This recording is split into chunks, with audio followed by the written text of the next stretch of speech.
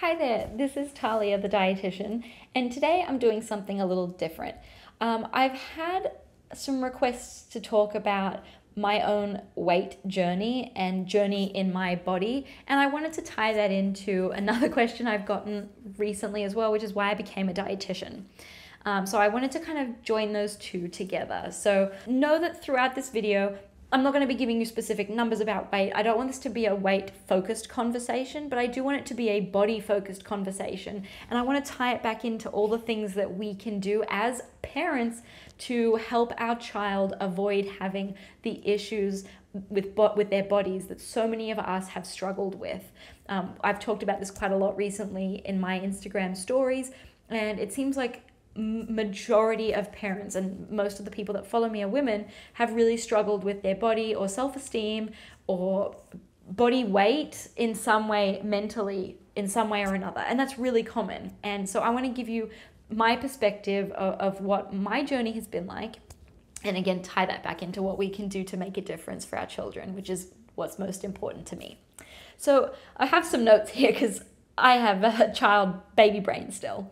So in my early teen years, I was short and I had a very round face with a double chin, and I've always had legs and an ass, always had chubby legs.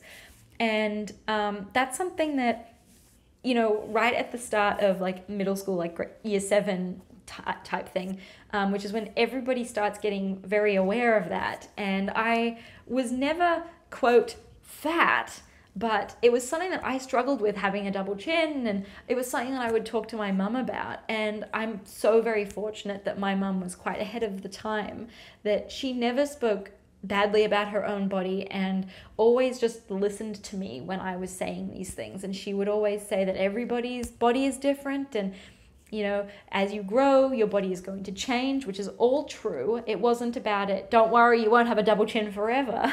It was, this is who you look like right now, and this is you, and you're perfect the way you are because this is who your body is. This is what your body is. And something that, I'm acutely aware of having 2 daughters is I want them to be positive with their bodies and love themselves no matter what they look like, and focusing less on how they look and more on what their body does for them. And if that ever kind of comes up with, oh, my hair looks beautiful, or whatever the case may be that my daughter has commented, I'll always try and take that back to what our bodies do for us, and why we have to love our bodies and respect them.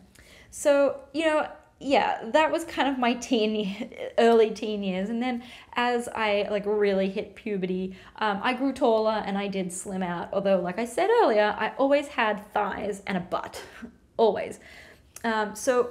And this is my genetics. Everybody's genetics is different. In fact, a huge part of what your body looks like is made up from genetics. Where you store fat, how you store fat, all these types of things. And I have my mom's body type. From the hips down, that's where I store my fat. From the hips up, not so much. So in these videos, all you see are from the hips up. So, I've never really had much in the way of cleavage. And that was something that was very disturbing to me as a teenager, that I just kind of never really got boobs. But you have to learn that's how your body is, and you can't change it because you can't change your genetics. And being positive in what you do have and what your body does for you, even though in those teen years it's really difficult. So then I graduated high school. I went to university. I studied abroad and moved in with my husband. I was quite young, and it was after I started living with my husband, who back then was just my boyfriend, that I started to gain weight, which is common at this time because you're no longer growing, but you're kind of stuck in that mentality of, you were growing very rapidly, and as a teenager you ate a lot because you were hungry all the time because you were growing. And there can sometimes be a disconnect there, that it just kind of becomes a habit. I eat this much, and that's how much I eat. And if you're used to putting a huge bowl of pasta for yourself for dinner, even though you've stopped growing, you kind of just still used to that and becomes a habit. So really tuning into those cues of, am I hungry? Am I still hungry? Do I need seconds? And I've got another video about intuitive eating, and I'll link that at the end. And I'll put it in the description. But really what you can do to tune into your body and what it's feeling can really help you out. Part of the reason I gained this weight was the disconnect between how much my body actually needed in terms of food, but also because I was out of the house, out of my parents' house. My parents didn't eat particularly diverse foods as kids. So when I moved out and I moved to another country, I grew up in Australia and I moved here to be with my now husband and study abroad here. There were a lot of new foods that I wanted to try, and we traveled quite a bit. We traveled, to China. We traveled to quite a few different places, and there's all new foods to eat, and that's what I wanted to do. I wanted to try all these new things, and it wasn't even on my radar that I was gaining weight at this point. In fact, it wasn't on my radar until I couldn't button my pants, which was a couple of years later.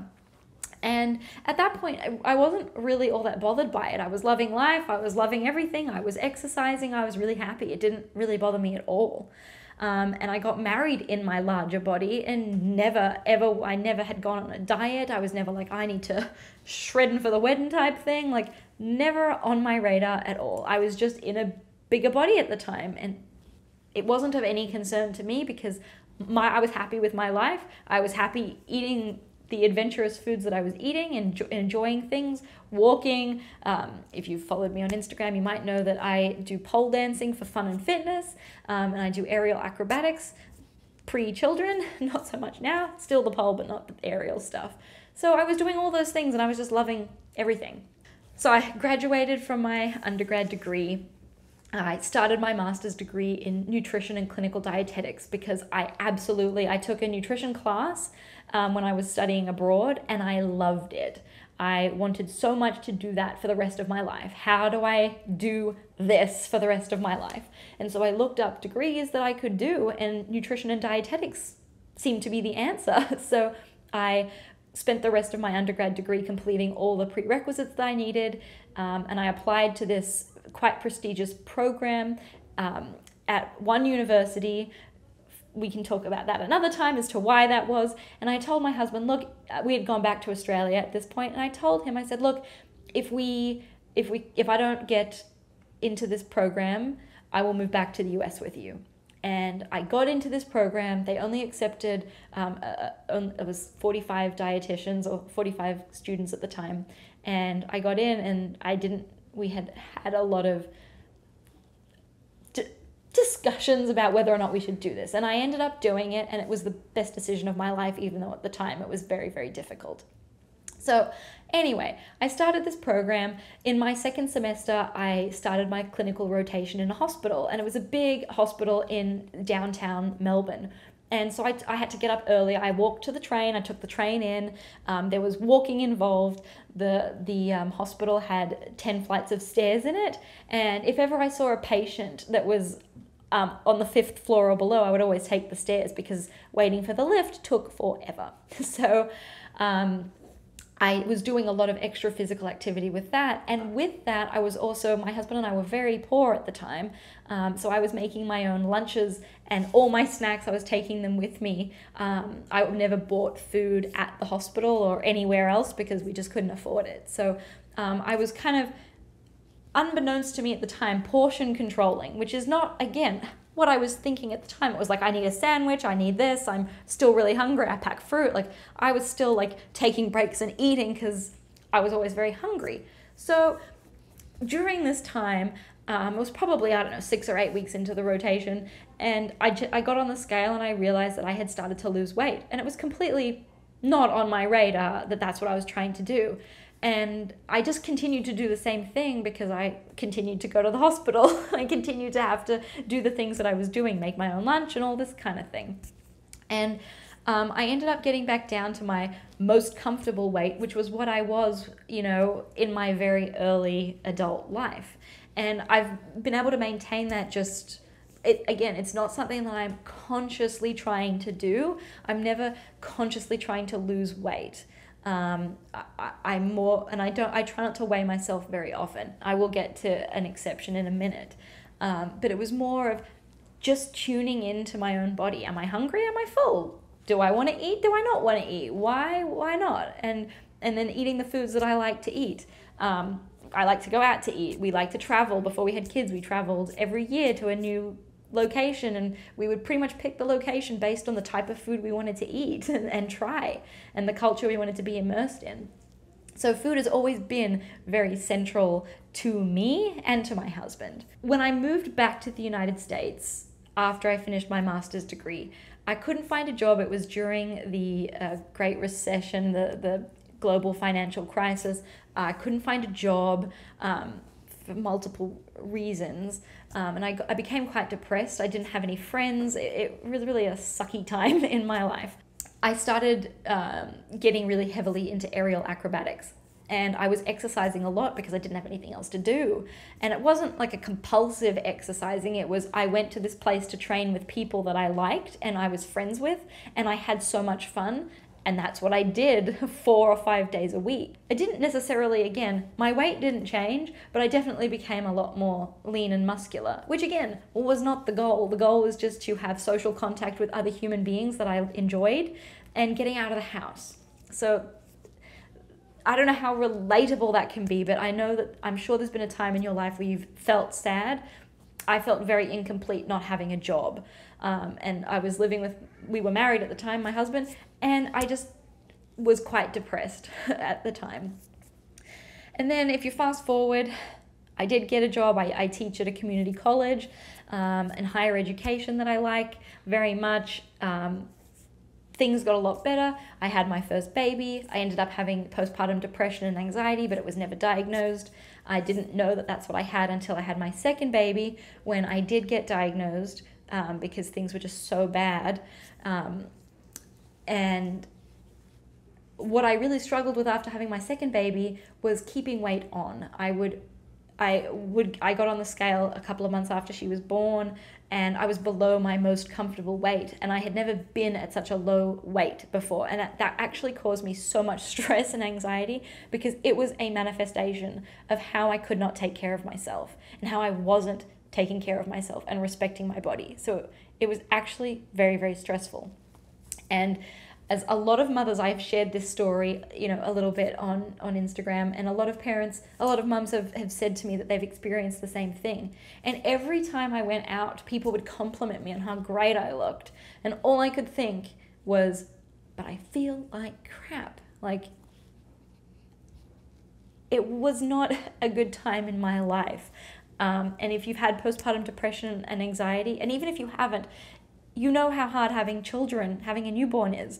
And getting complimented on how your body looks is like the least helpful thing ever. So I really struggled with that. And again, it was like being complimented on how I wasn't taking care of my body. And that made me very, very stressed out. So that was a time in my life that I was weighing myself once a week to make sure that I was not losing any more weight. And I was just trying to maintain it and gain at the time, eating regular meals, eating with the kids. My husband would come home and make sure that I had eaten, and if I hadn't eaten enough, he'd be like, what can I make you? And all these kinds of things. So what I really hope to get across here is, one, I think, it's nice that you can get to know me a little bit better, but there are a lot of things that in our own mind, we are sending these messages to our children. If they see us dieting, if they see us stressed out about our weight. And I'm sure that with my depression, with my second baby, my older one was probably 2.5, close to 3.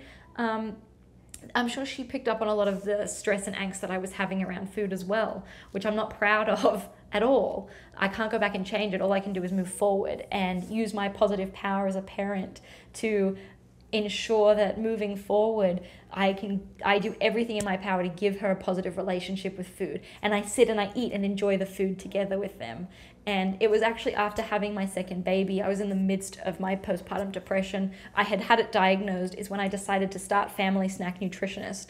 And it ended up being such a wonderful blessing. I feel like I've been able to connect with so many other mothers and make a difference in other people's lives when it comes to feeding their children.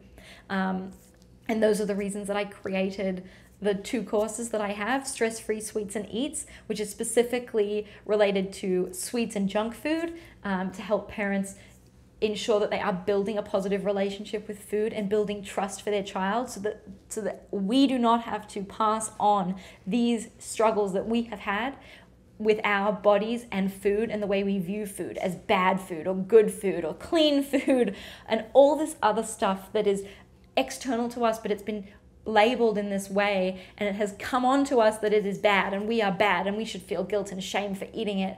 And I want to help every parent avoid that for their children, because no child deserves that at all. And the other course that I have is Mealtimes Without Meltdowns, which is new, and that is to help parents if you feel anxious at mealtimes with feeding your children, or there are mealtime battles and struggles, or you have a picky eater, what can you do about it? How do you handle tantrums around food? How do you respond to tantrums around food? You know, if you feel like you're second guessing yourself, again, as a mother who has experienced postpartum depression and anxiety, I have second guessed myself for the last 4 years of my life daily. And I know any parent watching this can understand that as well. And my area of expertise as a dietitian is food, and this is an area that I want to share my expertise to help you not second guess yourself, not feel stressed and anxious and frustrated at mealtimes. So that is my story, and I hope, I'd love to know what resonated with you, what is similar, what you connected with. Drop me a comment below. I'd really love to read some of your stories as well. And if you have any other questions about what I talked about, drop those below as well. So I really hope that resonated with you and that it was relatable. And if you enjoyed the video, please subscribe to my channel and like it. And I will link those courses in the description for you. And thank you so much for watching. This is Talia, the dietitian. Bye-bye. I really hope you enjoyed that video. Here are a couple more, and I will have a new video coming every week, so please subscribe.